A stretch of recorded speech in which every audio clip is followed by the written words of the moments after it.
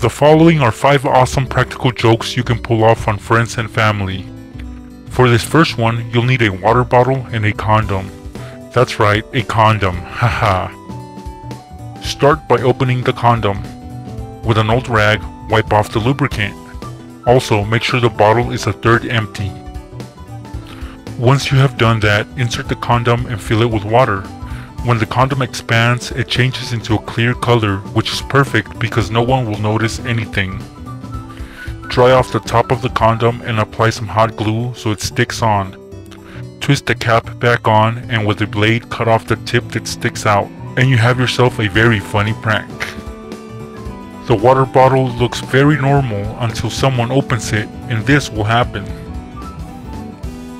This next prank will freak out your prank victims, so if you're watching this around Halloween time, this will be perfect for you. You'll only need a pack of gum and some thin cardboard. You'll pretty much make a gum pack mold from the cardboard, just make sure you get the right measurements. Use a pack of gum to guide you. Once you have it cut out, fold it and use tape to keep it together. One end you will cover with a small rectangle. Make a small cap to put on the other end of the mold, like this one.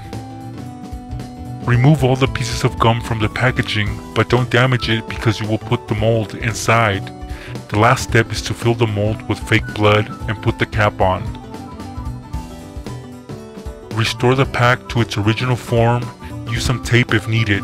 It should look like a real pack of gum. When your victim opens it, they will be covered in blood. This will definitely freak them out. For this third prank, take a styrofoam cup from a stack.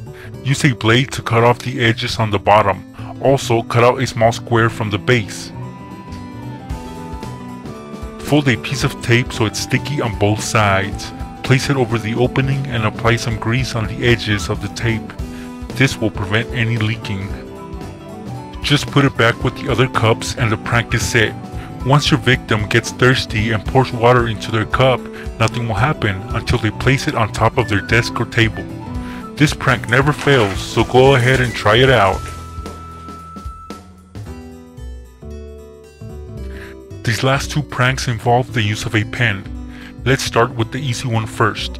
Take an ordinary pen and remove everything until you only have the casing. Fill it with any liquid of your choice. I'm using pink lemonade. Put a piece of plastic on top of the pen, place the cap back on, and you're done. Leave it on top of important documents.